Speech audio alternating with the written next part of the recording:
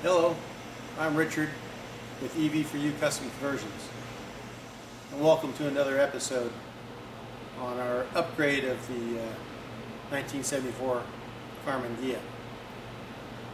Well, as we mentioned in our last episode, in this episode we're going to remove the motor and controller, the items which we're going to replace with.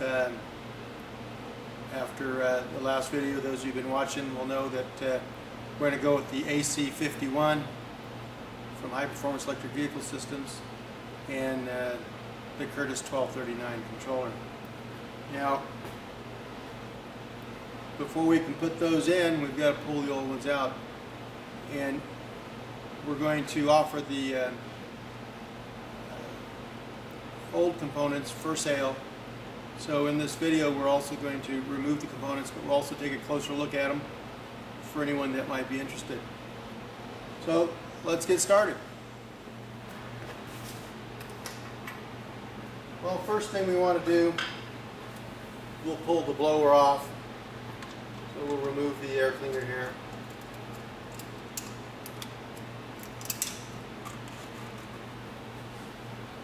Get it out of the way. And we'll remove the support bracket here, get it out of the way, and then it just simply lifts right off. We've already unplugged the wires. We're going to need to clip a wire tie here, it looks like. So we'll get some dikes to do that.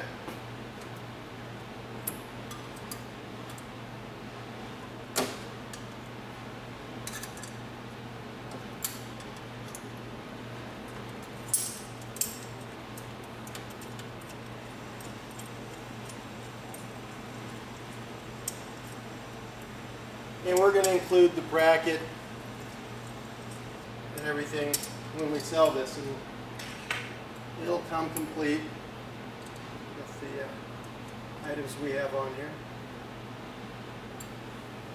Okay. Let me grab some dikes. So we have a couple wires that ran together in the same loom. We have the temperature switch on the motor as well as the blower. They ran together. Disconnect those. And I hope it goes without saying that we have disconnected the power, so we don't have any power in anything. We don't have any accidents. Okay, so next we'll disconnect the leads from the controller to the motor. Get those out of our way.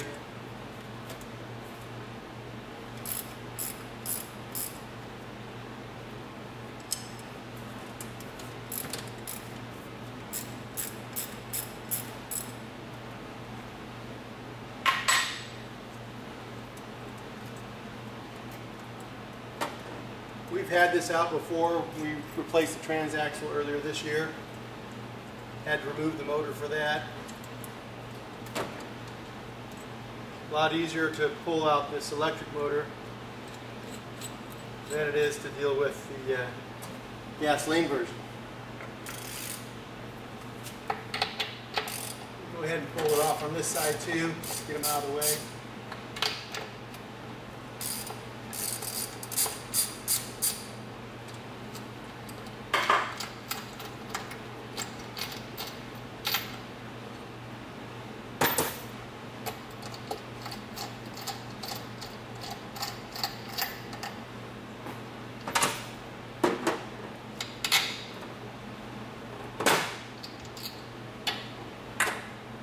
We'll hang on to these cables because we may use them for something else someday.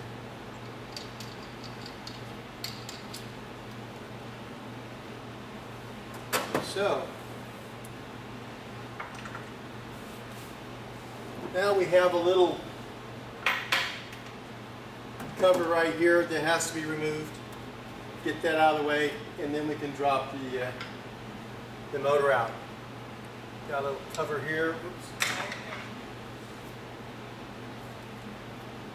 Just comes off real easy here.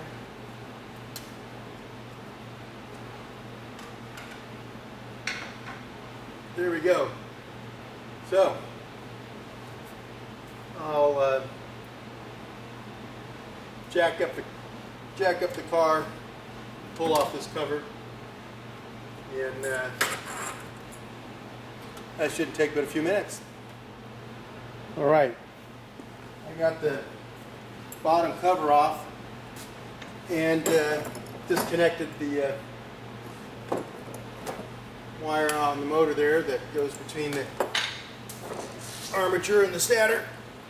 And now we're going to remove the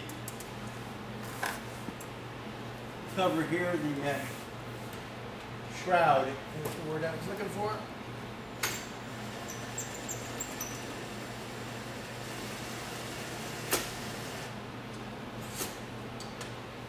And so, move the shroud out of the way here. It just has a flange on the bottom side here that would kind of interfere with our jack, so I like to take it off and get it out of the way. Like I said, the blower and the shroud here and everything, the adapter coupler will all be included with the motor.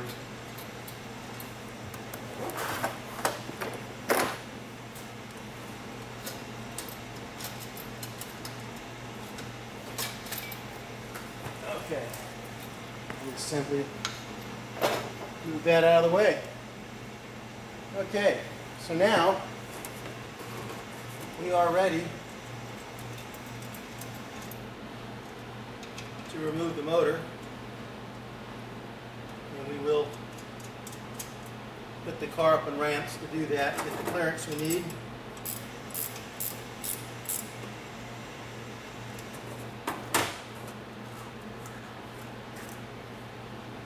Okay. So I won't bore you with jacking it up, but we'll be right back. All right, I've got my handy dandy transmission jack here. We just got a little cradle that we use. We use this both on the workbench and on the transmission jack. That allows us to cradle the motor nicely. So I'm going to go up and support the motor. This allows me to match the angle of the motor.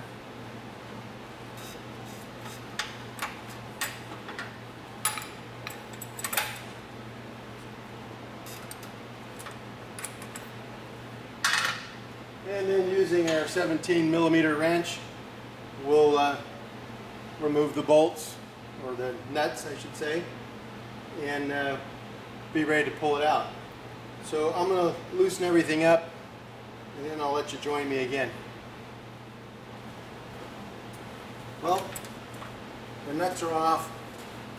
We'll give her a gentle nudge to the back here. Now the other thing is, we're going to have to lift this up a little bit to get our clearances here. And so I got to pull this loose.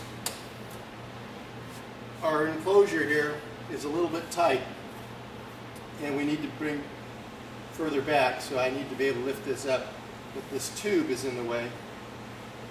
So I got to loosen up the deck lid latch in order to get some clearance to lift up our ABS right there.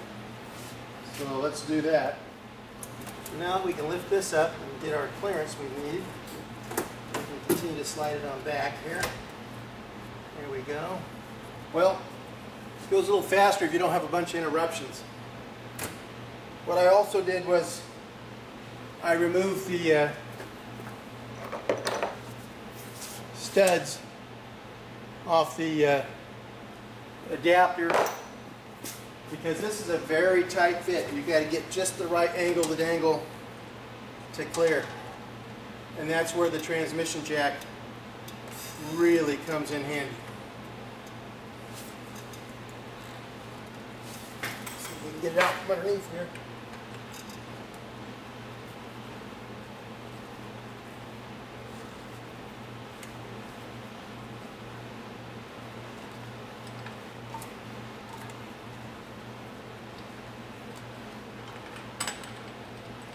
Okay, here it is.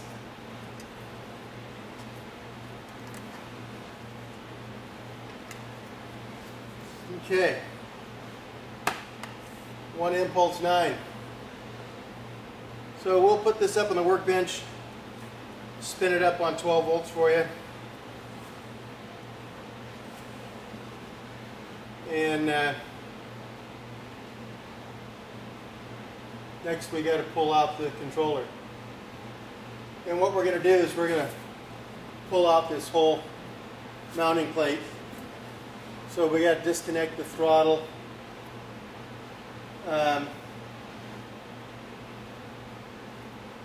Disconnect from our shunt here.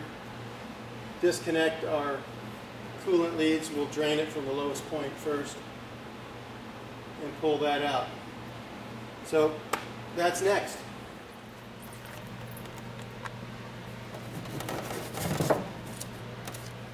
So in addition to turn off the power, we've taped off the ends. So if there's, somebody were to switch it on or something, anyway, better safe than sorry. So everything is shut off, taped. We've got the throttle disconnected and just hanging down out of the way. Here's a shot of the radiator and the fans. You can get a shot underneath here. To show you the one cooler mounted underneath the transaxle there. It's not the lowest point. It's about the same height as the anti-sway bar there. So that is our lowest point in the cooling system though, so we disconnected the hose there and draining the system. So the next, we're going to disconnect the lines from the Evnetics. And the more I've thought about it, I think I'm going to just pull the Evnetics off. I think I can take it off the mounting plate there. And that'll take the weight off the mounting plate and make that easier to remove. Because we will remove that for mounting a new controller. So that's what I'll do next. So I've got the nuts off the back side. We'll pull the bottom bolts out here. And then we should be able to just lift this thing off.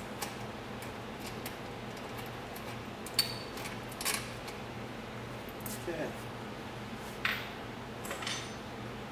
Let's see, I don't remember how heavy this thing is.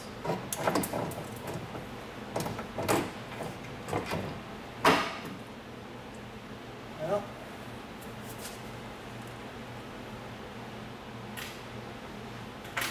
this one bolt doesn't want to come out.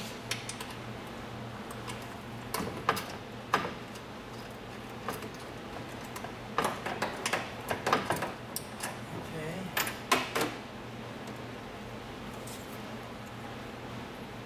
Well, one other thing. Getting ahead of myself here. Sometimes happens when you're trying to video and do something at the same time. And that is, I need to disconnect the throttle and low voltage wires from the bottom here. So let me do those real quick, and then we'll pull the controller out.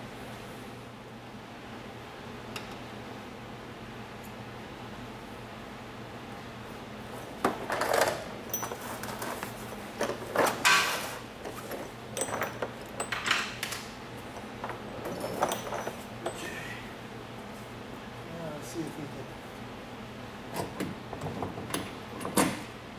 There it goes.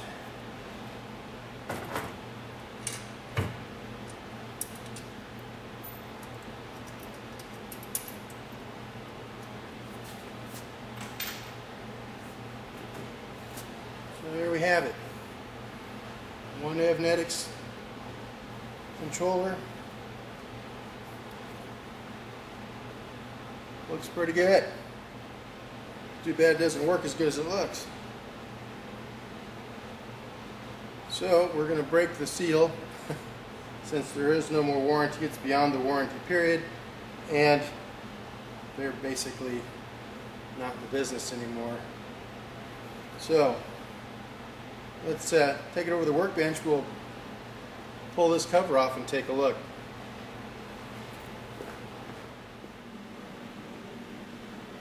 Okay, so one of the little screws on the back here is a tamp resistant screw. Put a pair of vice grips and it comes off.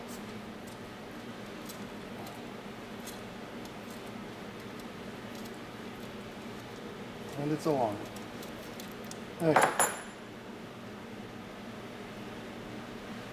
So you can see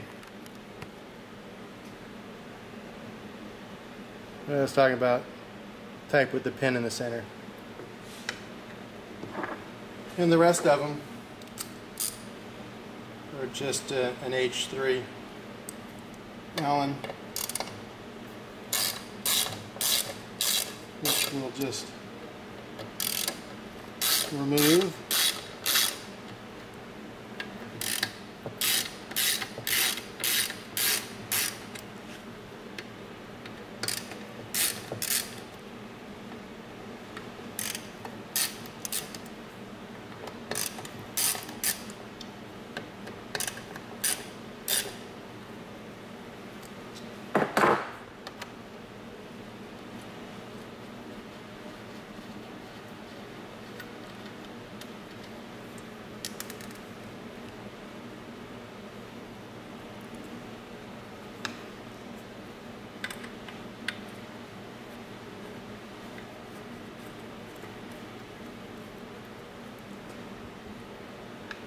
This was originally almost a $2,000 controller, like $1,895 or $1,995, something like that. Close enough to $2,000 not to argue about. They weren't that much more than the air-cooled Curtis, only $500 or $600 more. Now, the fact that you had to add a cooling system did add to the cost of the overall package, but what you got was a far superior controller setup. This is 600 amps but 500 continuous, where the air-cooled Curtis was only 500 for a couple minutes, where this will do 600 for a couple minutes. We're probably going to have to pry it up with a screwdriver.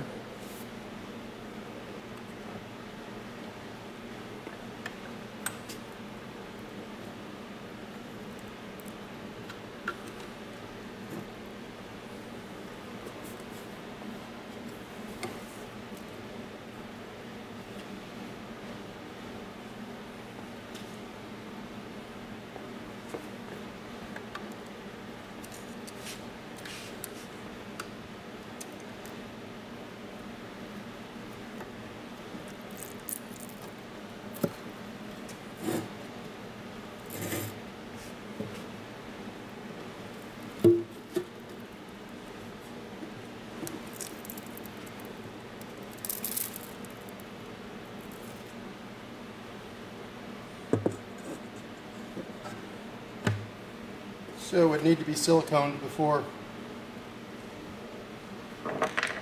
being closed up again. We won't in shipment, but you can. So let's see if we can get a little better view for the camera. Well, there you have it. This is actually a very nicely done controller here. I don't see any visible damage, so the IGBT didn't go out with a bang, but with a whimper. Ah, I think I see evidence of something right over here, right down there. I have to take a closer look to see what that is, but a little smoke damage.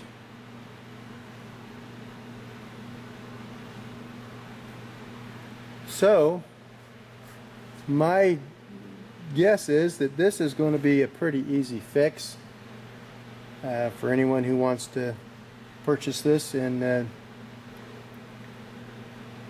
make those repairs. You can see the main contactor over here. You can see your caps. It's a very nicely laid out, very clean, very nice setup. They did a good job of design.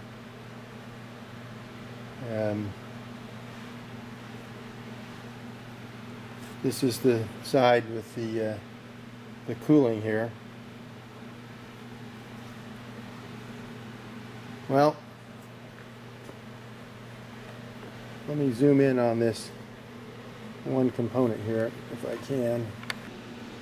There we go. See the slightly scorched board there?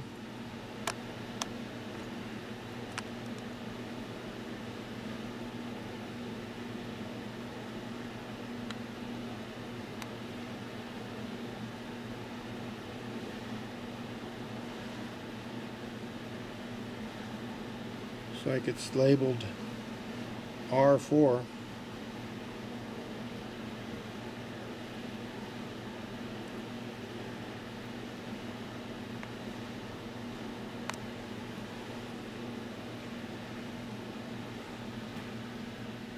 And it's the only visible sign that I've seen. But we showed you the error codes. And so, well, there you have it. Soliton Jr. We purchased it in 2013. It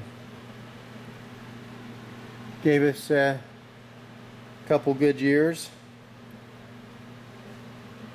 and now it's time for it to give somebody else some good years.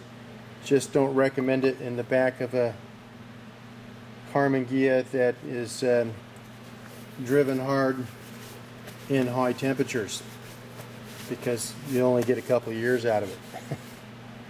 But under, you know, most circumstances, I think this is a very good unit, and you should get nice longevity out of it. So anyway, I'm going to put the back cover back on, and we'll put the motor up on the workbench, spin it up under 12 volts, and we're going to keep the flywheel and the clutch, but the rest of it, like I said, we'll eventually put it up on the website for sale. So motor, adapter, and controller, and the blower. All right,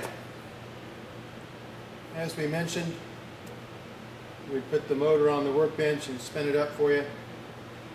So here's the adapter still on the motor. We removed the clutch and flywheel. They won't be included when we put these on the website for sale. But anyway, we're going to include brand new set of brushes. These are the T300s. We'll even install them. So the motor will come with brand new brushes on it. These are a split brush with the rubber top on them. Nice brushes. We had purchased those to put on here anyway. And so since it's out and on the workbench, I think that's the time we're going to do it. So anyway, let's spin it up. This is just an old 12-volt battery got laying around. Getting kind of weak. I heard the contactor click there.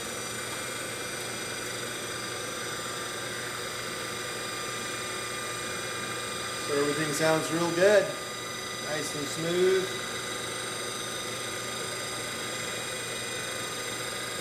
I wonder what the voltage drop is on this battery here.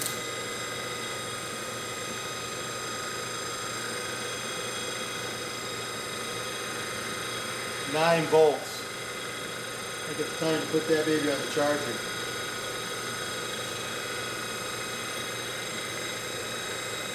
Let's see what it does.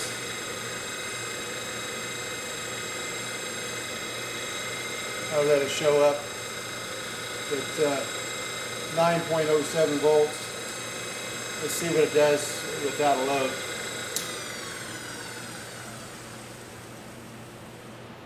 Yeah, it's been sitting on the workbench a little too long here. We need to put the trickle charger on it again. It's up to 10.5 volts. That's why we heard the contactor click.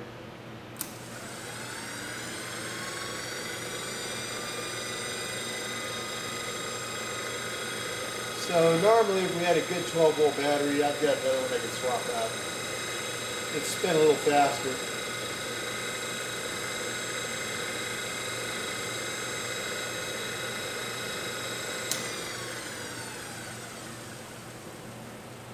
Let's do that. Let's swap another.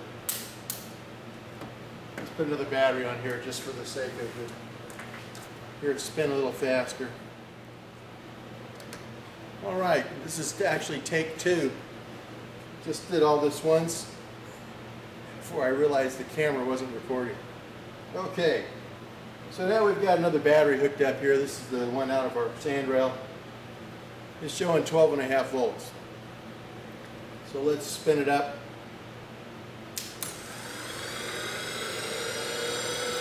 It drops down to 11.8. A little better battery than the other one. The other one's just a battery up laying around the shop. I got it back on a trickle charger. But anyway, spins up nice and smooth.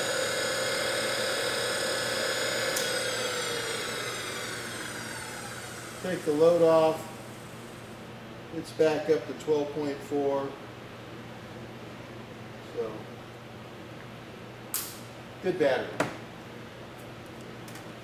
So that's what she sounds like.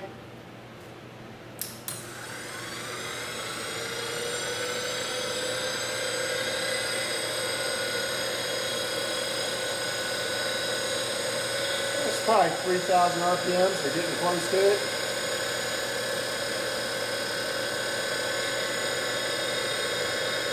Sounds real good. I can feel the air come off it from over here. So they have an internal fan, and that blower just force feeds it through there.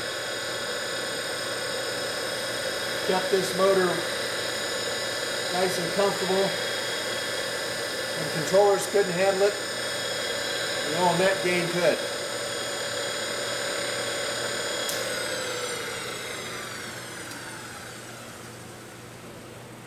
So this is the adapter that would be included. It's kind of a one-piece deal. We've done a video on them in the past. You've got the coupler that's suspended in here with a couple of bearings. Makes it very easy to install. Just slip it in, 4 bolts, away you go. There's some adjustments so you can tilt it however you want. We've got it set up and we've got it marked where you want it so that when you install it in the vehicle and you put the shroud on, the fan is at the 12 o'clock position. So anyway, there you have it. That's it for this video. And so what's next? Well, we've shown you the controller, the motor,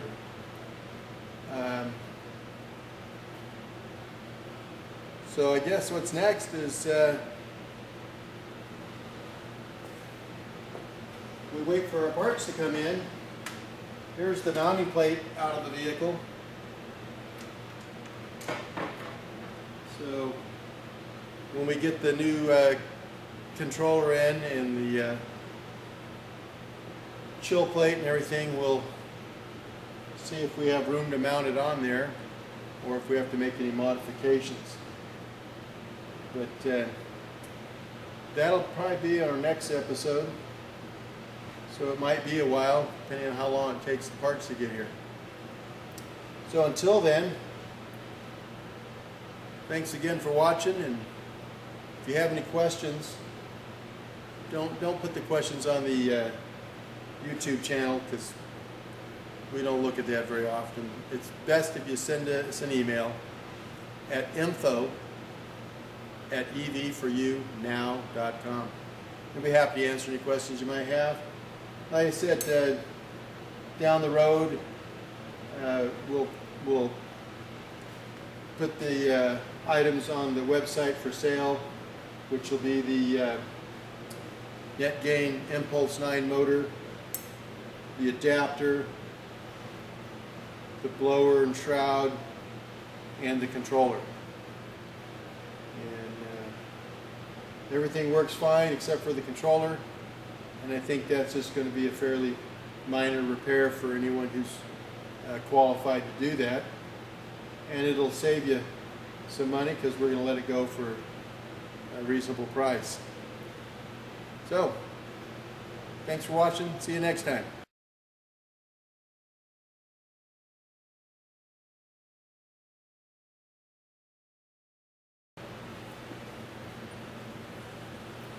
Pulling the adapter off.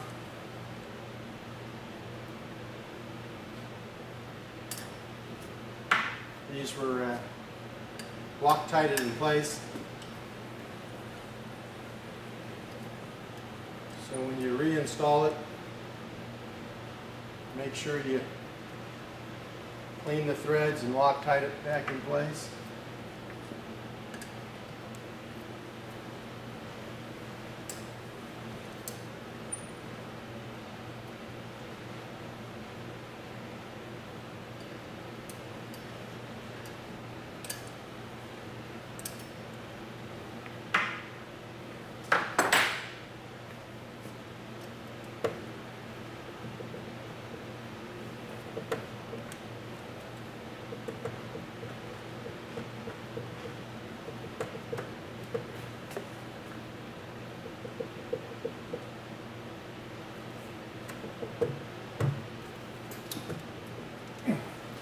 There it goes.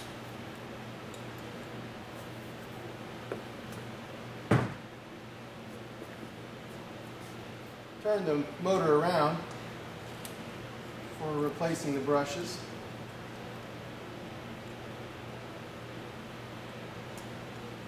It's just a matter of pulling the screw out. I've got a little screwdriver that has a magnetic end in it. So pull off the little set screw here, the little hold down screw for the brush wires.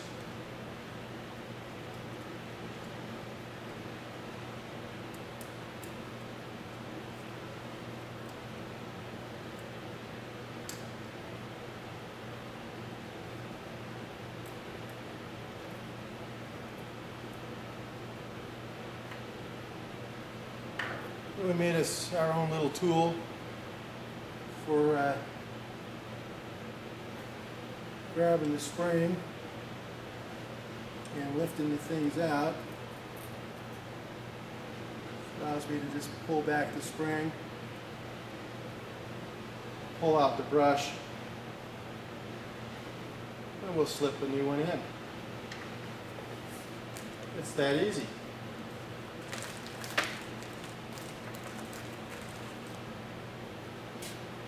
Got to make sure you put it in the right direction.